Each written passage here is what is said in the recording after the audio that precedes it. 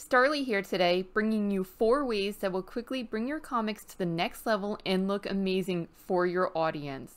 I'll be going over several improvement areas, so whether your comic is in black and white or color, and if it's page or scrolling format, many of these apply to all comic types. One of my favorites will be an important tip about colors, and at the end there will also be a super quick bonus tip, so let's jump in.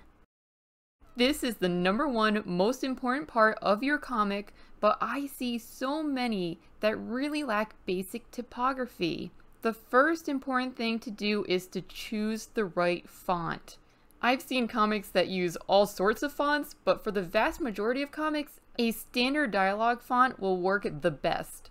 And we're fortunate that there are a lot of options out there.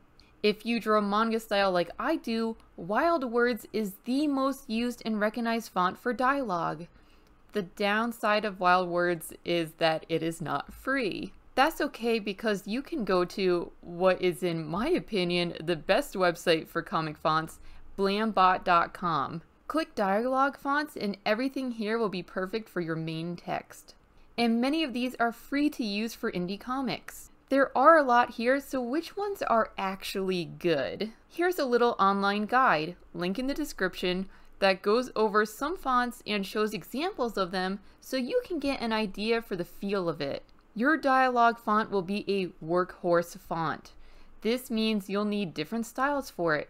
It's good to pick a font that has regular italics and bold italics options. If you want to simply click on the bold and italics in Clip Studio Paint and think that's sufficient, please do not do this. If bold and italics aren't available for a font, this will give you a fake version and the integrity of the font will be compromised.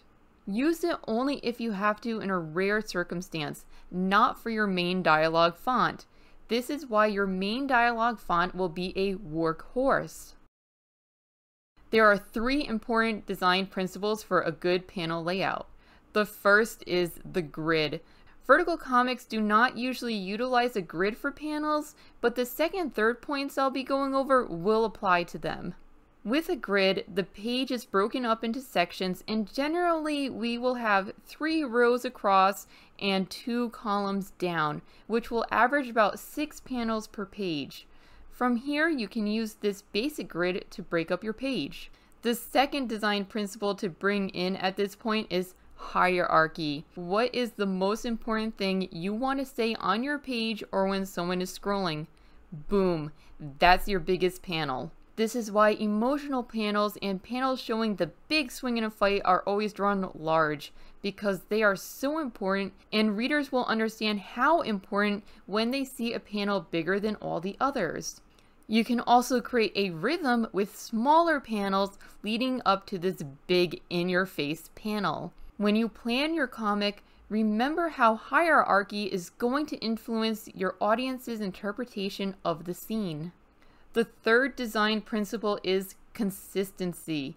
Your gutters will always remain the same size. Luckily, Clip Studio Paint remembers these settings for you, but I also have them written down just in case it forgets. If you have 2 panels side by side, the gutter will be thinner because they are part of the same row and will signify the reader to continue reading that way. With the horizontal gutter, this will be the break between rows. There will be a bit more of a disconnect between rows, so the spacing is bigger. For a vertical scroll comic, the spacing between panels is generally larger. I like to aim for a square shape, so this will allow the reader to focus on each panel as they scroll on their screen. When I convert my pages into scrolling format, I also try to ensure the panel fits within the screen area so readers can see the entire panel all at once. For those who hand draw their comic and scan it in, or take a photo with their phone, you will have to make some edits for it to be presentable. If you use a phone, please find access to a scanner since it will work much better. Your local library may have one, or you may be able to buy a cheap one. When you scan your page, you don't have to put down the lid to the scanner. Instead, pile some books on top of it. the scanner glass should be able to handle some weight. This is especially important if your paper extends past the glass like mine do. I don't use the whole paper here, but if you do, you may have to scan in 2 parts and put them together after scanning. The first thing to do after scanning is rotate the page. Drag out some guides here and line them up along the edges of your panels, which of course you made these perfectly straight, right? Or if your paper has rulers on it, you can use the crop marks as well. In Photoshop, go to Image, Image Rotate, Arbitrary, and type in very small numbers such as 0.05 or 0.1 and choose clockwise or counterclockwise.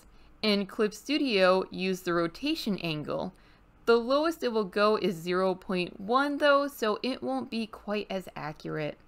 Now for a black and white page, go to your levels. This is Control L in Photoshop, or Edit, Tonal Correction, Level Correction in Clip Studio Paint. They both work the same. Take your right arrow and move it left, and your left arrow and move it right, and this will adjust the black and white values.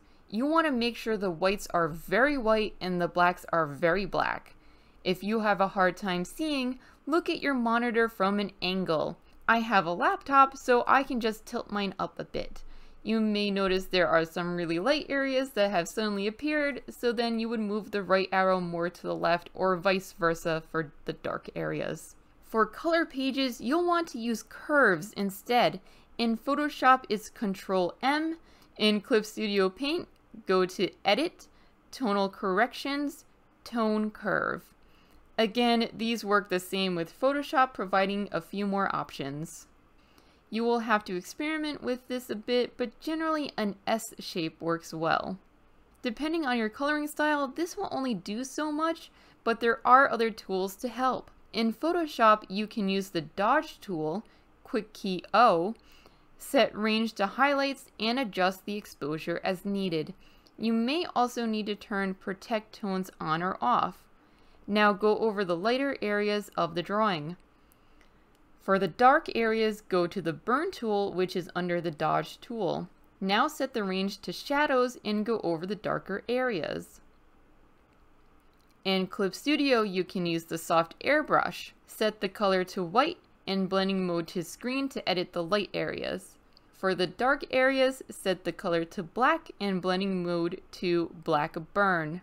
Same as with black and white pages, view your monitor at an angle to see the subtle areas you may have missed. This is mainly for color comics, but I will also touch on black and white comics here quickly. If you have a comic that uses only black, no grays, you will keep your comic in monotone color, not grayscale. This will ensure your black color is 100% black. When you zoom into 100%, you will notice the line edges are pixelated. This is why black and white comics need to be a minimum of 600 dpi. If you want to use grays like I do, you can still keep your color as monotone and simply change the layer to gray. This will also make it easier to switch between gray colors and comic tones if you're unsure which you prefer. For color comics, this will depend on if you plan to publish your comic online only or if you will print it too.